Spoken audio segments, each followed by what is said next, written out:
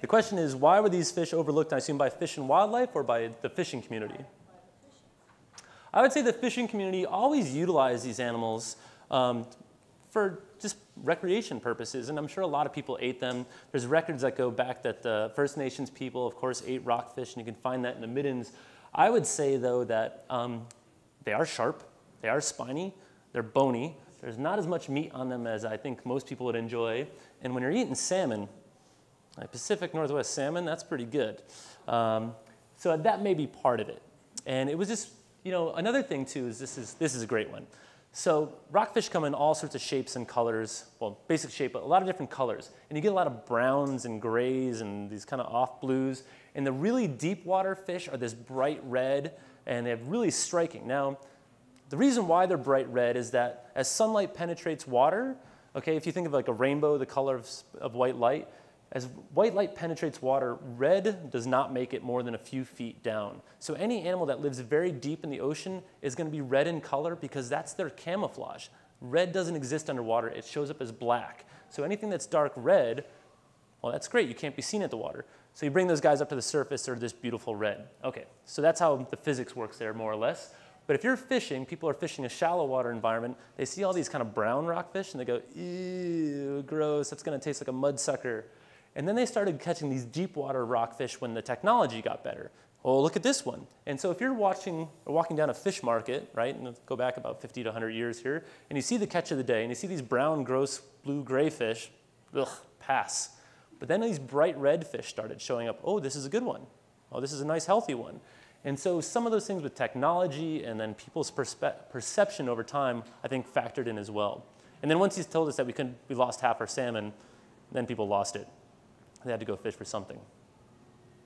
So what do they eat from the beginning and then when they get older? So they're basically carnivores then? Absolutely. They are definitely a heavy predator in the environment. When they're first born, they're kind of planktonic. They're eating these little small shrimps and things like that. When they move to the when they move to the bottom habitat, they'll eat crabs. I've seen them eat little brittle starfish, copepods, really the small stuff. And then eventually they start eating other fish.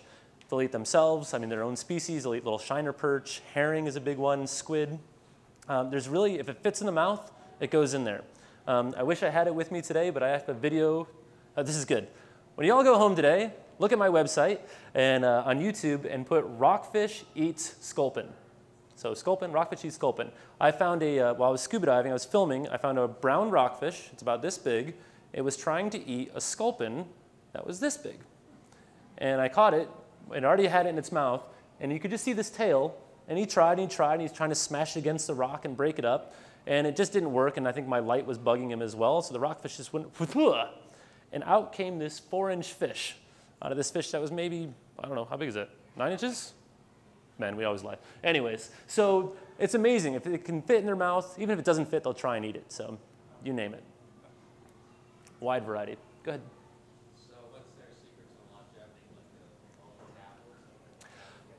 Ooh, that is an outstanding question. I don't have an answer for you on that one. I'd have to check my books. I think it's just their own design. Not all of them live to be 205 years old. Again, the average age is 50, 80, 60. Those seem to be pretty good. It may just be part of the cold water environment and the seasonality of it, is where there's these kind of peaks of food and then abundance and it drops again. And also that ability to produce a lot of offspring and not take care of them. Animals that take care of their babies spend a lot of energy. Any of you guys have kids out there? Oh my gosh, running around. So by just being able to just be like, instead of like 1 or 2, I'm just going to make a couple 100,000. And by not putting that much energy into those babies, then it makes it easier for you or the adults to go ahead and find food and survive. So maybe that's part of the strategy. Not really sure though. I'm kind of making it up as we go along here.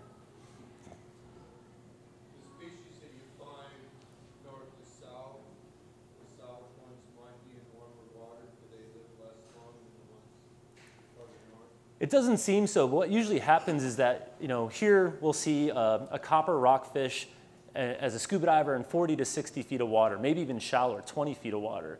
As I move down the coast to Southern California, instead of being in 60 or 40 feet, they'll be like 180, 200 feet. So it seems to be more of a temperature dependent thing, and so they will find colder water by going deeper. And the same thing about having El Nino years is that we get rockfish up here sometimes. We're like, what is this thing doing up here? It's not supposed to be up here at all. And there's blue sharks and molas and all that crazy stuff going on. So that's how they kind of handle that as you go to Southern California. But you'll see, though, that there's definitely delineations of the species over time. This one doesn't make it past Oregon. This one doesn't make it past Alaska, so on and so forth. So they stay where the environment suits them best. Yeah, sorry, in the back. With regard to this area right here, and species like quillbacks as opposed to yellow-eye, Mm-hmm. with the moratorium, first of all, how depleted are they?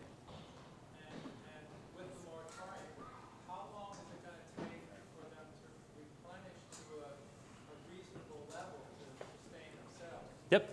So in case you guys didn't hear that, the question is, there's a moratorium on fishing for rockfish right now. And a lot of people say, hey, I'm happy to go and abide by that moratorium. And I'm happy to wait because I want to continue fishing. I want to see these stocks rebound. But if you could just do me a favor, just let me know what time frame am I talking about here? And that's a really valid question. And the truth is, it's a complicated answer. I'll try and keep it somewhat concise.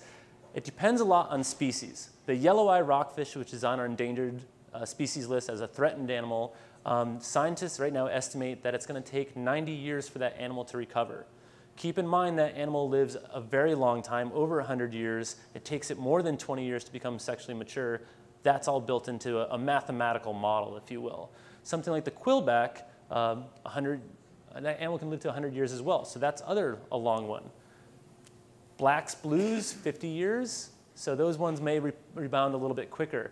So it's such a challenging question because it's all species specific. And I can tell you right now, it's a very heated discussion in a lot of these events, not so much this event, but when even those scientists get together, because what are you trying to shoot for? Are you trying to shoot for the time in 1980 when we opened up this fishery? 1960? How far back do we want to go? And the thing is, we don't even have data to really say what number are we shooting for. So a lot of it seems to be based loosely on,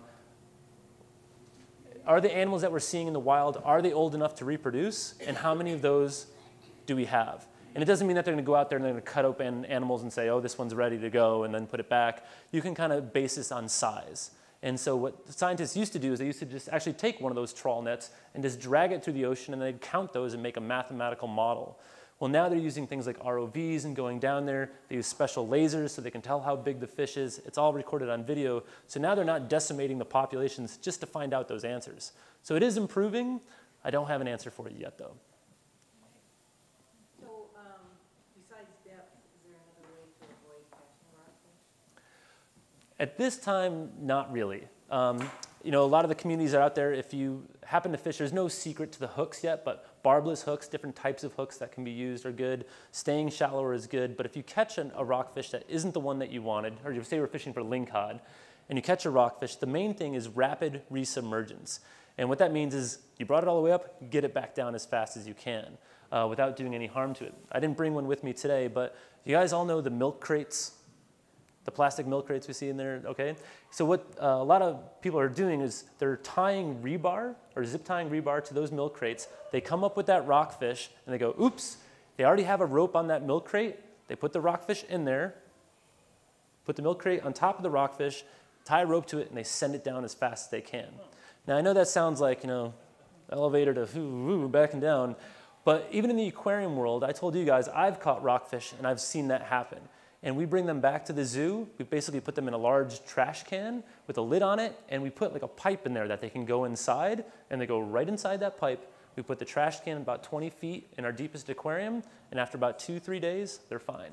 So we think that that's a method to help kind of control some of this barotrauma. So it's a good. So now you see people with milk cartons on their boats, and it's a good way to go. What you don't want to do, by the way, is something called fizzing. Fizzing is when you see the fish and the eyes are popping out and this thing's coming out of its mouth. A lot of people think that that thing coming out of the mouth is that swim bladder, that balloon full of air. That's not what it is. Spine, swim bladder, stomach. It expands the swim bladder. The first thing that happens is the stomach comes out of your mouth. If your stomach came out of your mouth and people are starting to pop holes in that, it is going to deflate.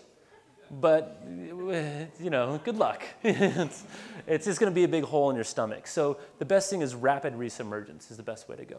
And the rebar is just for weight? Yes, absolutely. It doesn't have to be rebar, but it's nice, it's convenient. Someone always finds some somewhere. Any weight you can get it to get it back down there. And also some people will use hooks that have no barbs on it and have a really rounded hook. Pete, what do you call that hook? Circle hook. Great, I love that. And so they'll hook the rockfish, which is, it's already been caught, I'm not saying it's great, and they'll just drop it down on their downrigger, right down to the bottom that you can usually just pop off. So there's a couple ways right there. Any other questions? Thanks. All right, thank you very much, everyone.